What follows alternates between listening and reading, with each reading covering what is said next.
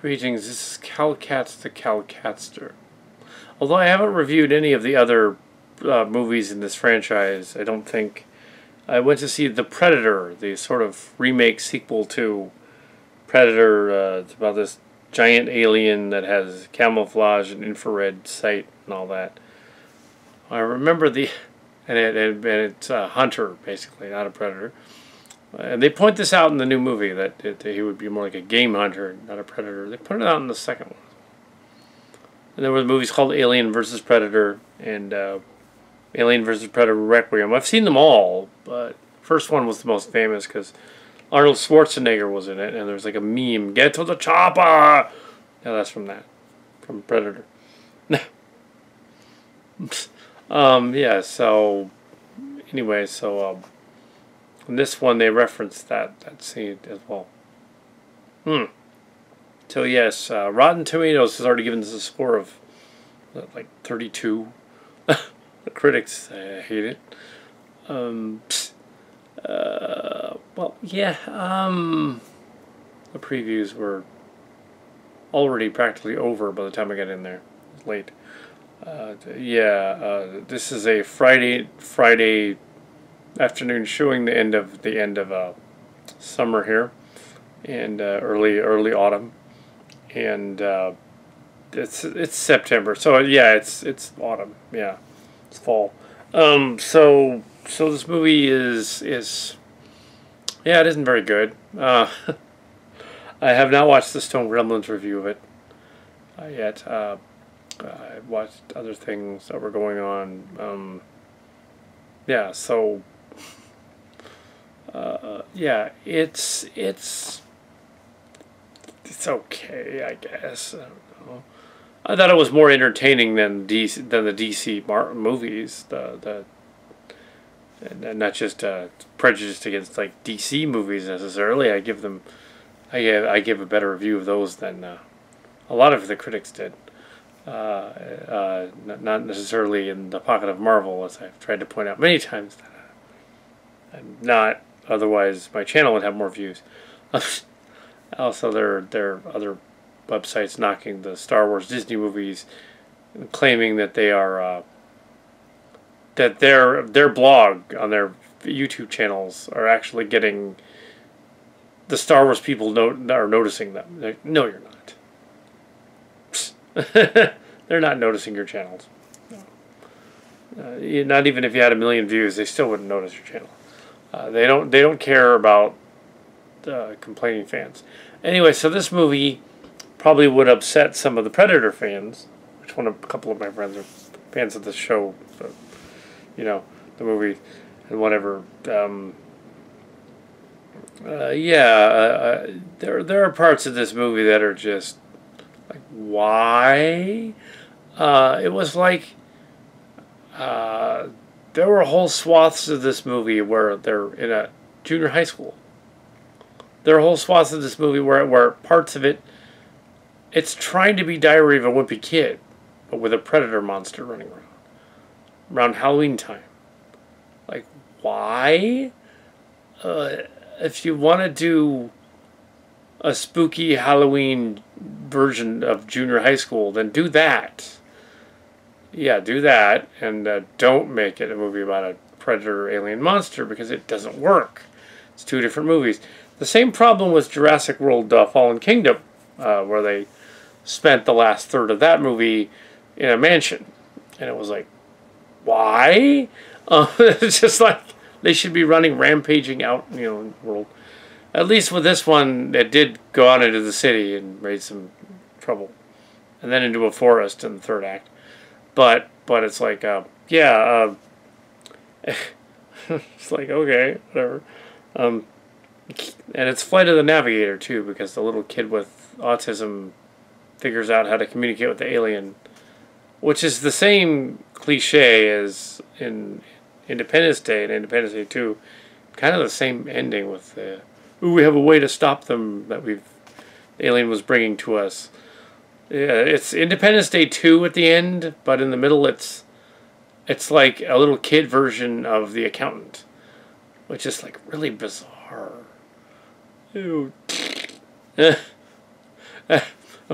Should the movie they go what is he gonna like? The kid gonna count like Is the kid gonna like wash his hands a bunch of times? To which somebody in the theater said, "That's OCD." It's the wrong thing. Yeah, that's right. That's not autism. That's OCD. That's pretty funny. That's the wrong ailment there, buddy. Actually, the guy in the accountant should have been OCD and not Asperger's too. So there you go. They were probably watching that movie and thought, yeah, that's right. That's how that works. No, oh, it's not. Anyway, so the predator alien, a smaller predator alien comes back, brings a pod, crashes his ship. He's being chased by the bigger predator alien. It's a metaphor, and they land, and then there's these sort of roughneck, sort of A-team type of. So it's a bunch of ideas, mercs and things. These A-team type of guys are on a prison bus into a facility, and then they capture the downed alien pilot, and they bring him to this research facility where this lady's like a badass warrior and stuff. I'm sure and she's a scientist, which is interesting. I'm sure the anti Star Wars people will complain about a strong, empowered woman in this movie. Two of them. They shouldn't, because empowered women are awesome. Yes. Anyway, so just because they don't like it doesn't mean everyone else doesn't like it. Anyway, so the Predator is not a woman, but that would be interesting. The Predator has human DNA for some reason, this other Predator, and there's a bunch of goofy stuff going on. It never gets schmaltzy, though.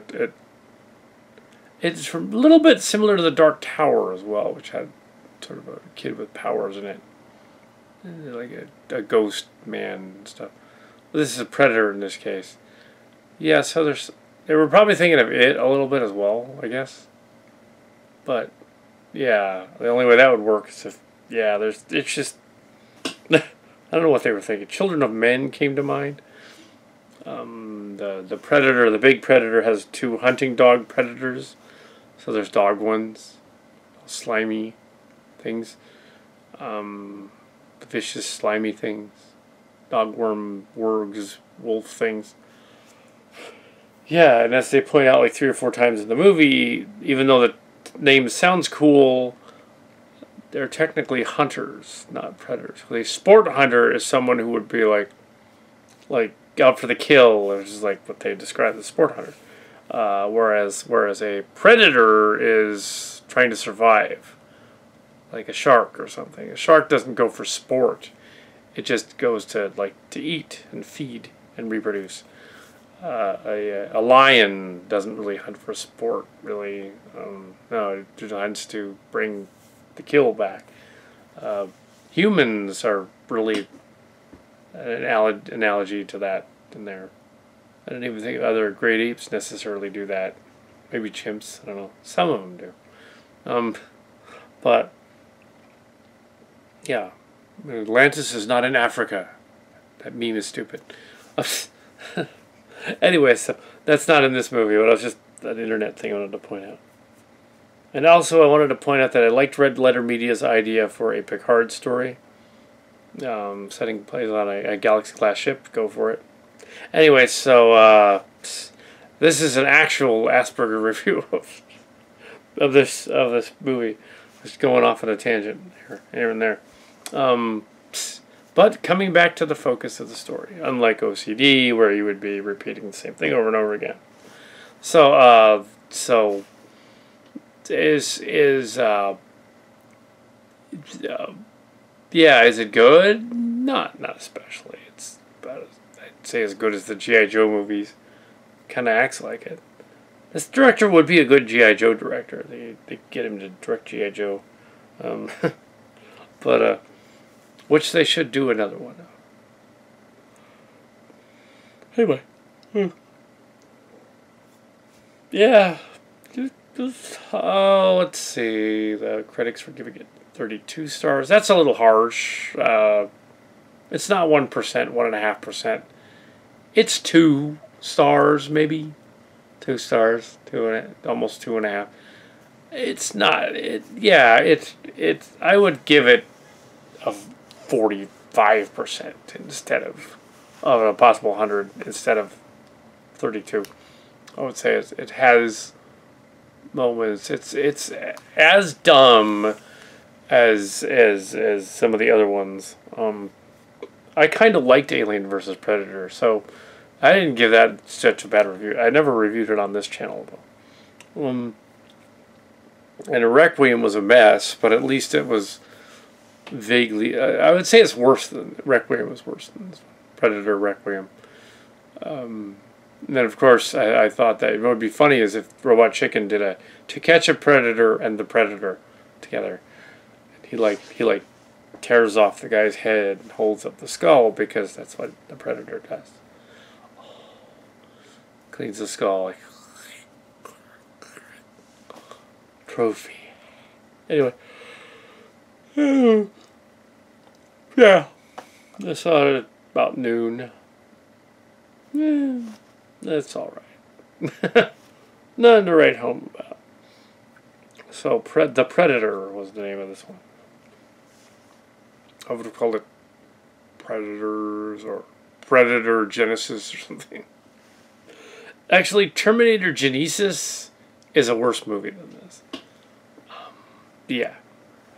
And I heard that Red Letter Media not Red Letter Media, Channel Awesome's still around.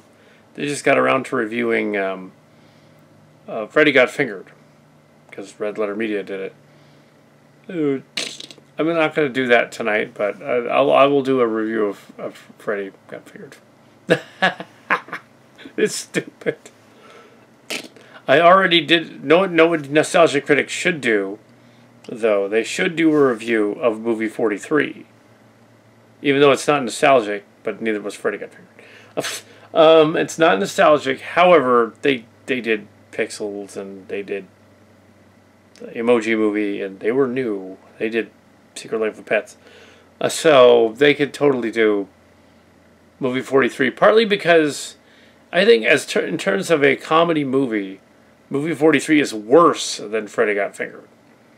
I mean, even there's at least one or two jokes that are just gross but kind of land in Freddy Got Fingered. But in movie 43, there isn't a joke that lands. There just isn't. Be hard pressed to find one. As Silly Kelly explained in his review of movie 43 on my channel many years ago, and said like, "Okay, this is not funny. This is not how to do comedy. It just isn't funny. It's just kind of sad and depressing." But yeah, what you don't want to do in a comedy is you don't want to have and back to an action picture here. You don't want to have your. This review was all over the place because there's really not much to say about a movie with a giant monster with glowing blood running around, and his blood glows when you shoot him, and mercenaries and good guys and bad guys. The editing of the one part where the other mercenaries come in is like a Michael Bay movie, and you can't tell who the bad guys are. And they hold up the family and the mother, and they take the kid to go find the alien, which doesn't make any sense. And that was really stupid. It's like, how did they know what to do? And if they had the ship, how did they not just find someone in their own echelon that has autism? They need the kid just to do that? That's what? Certainly there's got to be somebody else that has that. I thought it was funny that they made it the next step in their evolution. That's funny. But that would be a forced evolution as the result of environmental constraints that have happened. And no, it's not vaxing. That's not what did it. It's just environmental, like the Earth. Yeah, it's not. Yeah, evolutionary jump. Yeah, that's it. Yeah, we're totally like self convoluted kind of thing. Yeah, totally. Yeah, the center of the universe. Ew, that's actually kind of slightly offensive on the part of the movie to imply that learning disabilities are the next step in their evolution. Is like, what? Are they? Oh, okay. How does that work? Yeah. Ooh, it's like back in junior high when I thought like Mongolia, and there was a term for a certain kind of a mental deficiency that went together. The word sounded similar.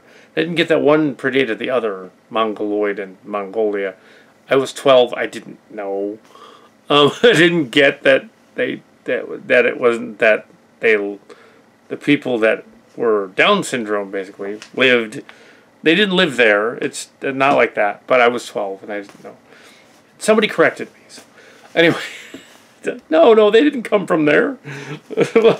What? They're not from Mongolia. No.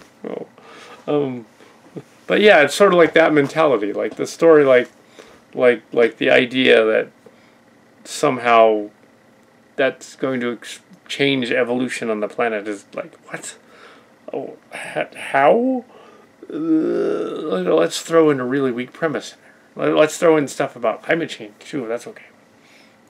But it's like, yeah, it's a very odd movie. They call the kid retarded. Actually, he's not. He's gifted in some ways. Yeah. So he can figure out the alien technologies and stuff. Because of course he can. You know, it would have been really dumb as if like he suddenly was an expert sniper or something. The alien captured him, which is similar to that movie War of the Worlds with Tom Cruise, the remake. They had captured the family on the ship too. Kind of the same ending. So it's a mixed mash of all kinds of things. Flight of the Navigator and those other ones. War of the Worlds and Jurassic Park, Fallen Kingdom, and the two demon dog things. Ghostbusters, I guess. I don't know. I am the gatekeeper and I am the keymaster. He wasn't a ghost. It's just that they had ghost dogs. He acts like a ghost, though. He can turn his like control thing, and yeah. You just picture my friend Jim, who is excitable. Let's say Jim Buckin, Jim Ticon. I can just picture him saying, "Okay, that's stupid. How can they? The human cannot take the alien technology. That's no." Oh, it's from another light year. It's light years away in another solar system, and at least they threw in a Kal Kat line. Somebody said, "Is it from another galaxy?" And the scientist lady goes, "Why does it have to be from another galaxy? It could be this galaxy. There's hundreds of thousands of stars. It's just from another solar system." Like that was funny. So there was at least somebody from the Pine Hill era on the writing staff, but not me. I didn't have anything to do with it. Really, I didn't. Yeah. There's other movies that have elements of, you know, you can kind of tell, but no, I did not write The Accountant. I wouldn't have written that. Anyway, so yeah, The Good Dinosaur, though, that was, yep, cowpoke. Parts of Moana as well. The crab guy. That wasn't me, but it was definitely inspired of the yeah.